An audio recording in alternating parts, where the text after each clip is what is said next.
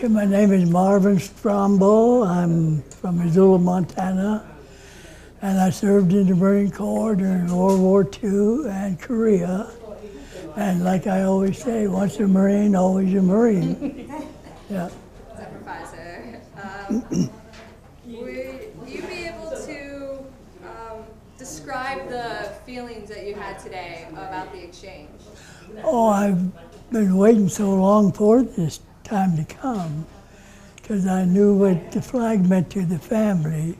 And when I saw the, what's her name, Segura, The sister? holding that flag, just about made me bawl.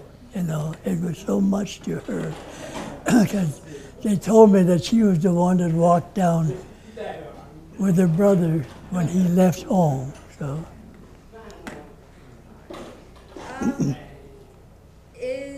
How does it feel to reconnect with the family that you gave the flag to? How does it feel? I didn't. How does it feel to have reconnected with the Sadui family that you gave the flag to? How does that feel? Oh yeah. He was so happy about it anyhow, and so I was real glad. He's quite the little gentleman, by golly. Yeah, he's quite active. Yeah. So I enjoyed visiting him. What unit were you with in the war, and what was your job specifically? In World War II, I was with the Scout and Snipers, and in Korea, I was a forward observer for the 81 mortars. What were all the battles you were part of besides the Battle of Saipan? Well, Saipan, Tinian, Tarawa, and Saipan, Tinian, then we was also floating reserve for Okinawa. And then you were in Nagasaki. And then I was in Nagasaki, yeah. We went into Nagasaki right after the war. We first ones in to Nagasaki. There wasn't much there.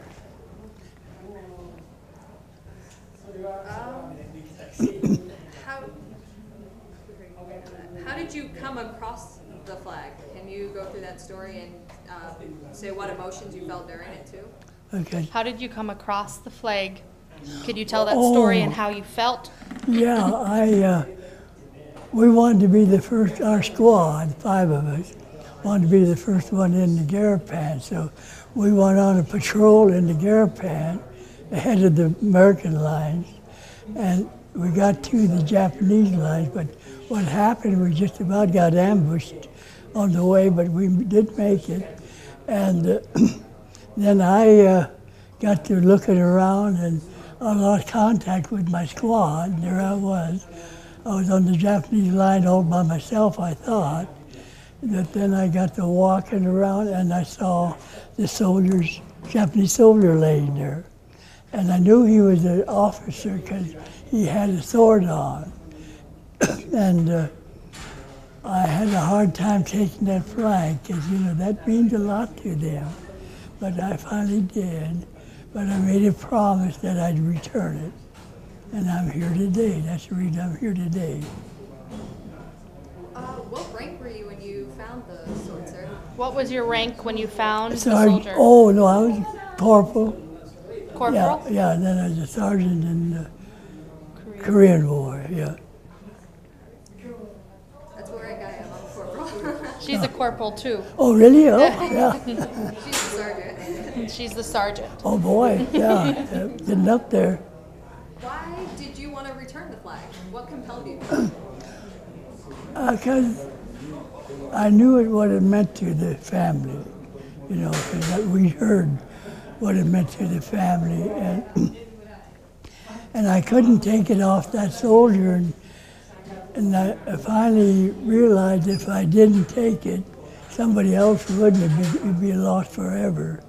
So only way I could do it, as I reached out to get the flag, I made a promise to him that someday I'd try to return it, and that's the reason I did. How is this significant for you? What is this? What does this mean to you? How is this significant to you personally?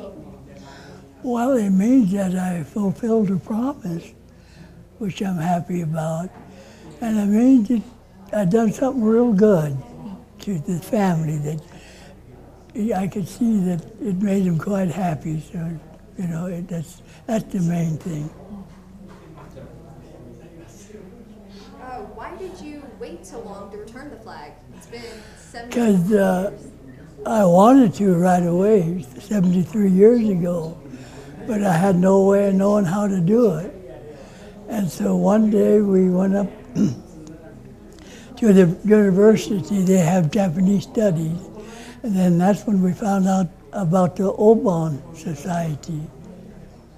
And then Keiko and Rex the Siak got in the picture, and they found the family here. Why did you want your family to take part in this journey with you? Why did you want all of us crazy family girls to come with you on the journey, Grandpa? Oh, they can't live alone. I got to take care of them all the time.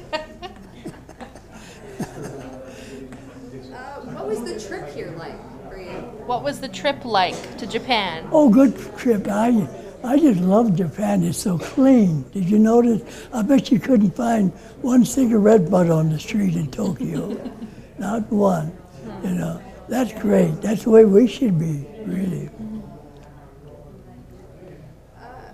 How does it feel now that everything's wrapped up? You've returned the flag. How does that feel? How do you feel now that you've returned the flag and everything's done? Kind of relieved. And I want to go home and go to bed. Okay. Yeah. I understand that. Can you describe what happened during the flag return ceremony through your words? Can you describe what happened in the flag returning ceremony today, how you felt, what happened today? Oh yeah, it was a very emotional moment, really. You know, I saw that guy Samora, the older sister, and I saw her holding that flag, and it about broke my heart, you know. And that's the reason I was glad I returned it too. So.